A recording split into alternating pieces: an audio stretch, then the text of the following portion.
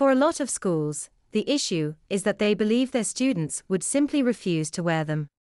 Schools where discipline is already a problem don't want to start another battle with the students that failure to win would simply further undermine discipline.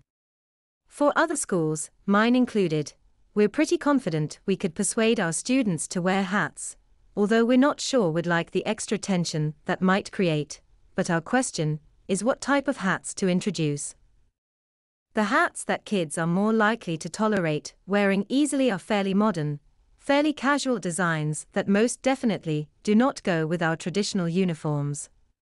But going back to the old style of hats, well, frankly, even a traditionalist like myself thinks they'd be slightly over the top.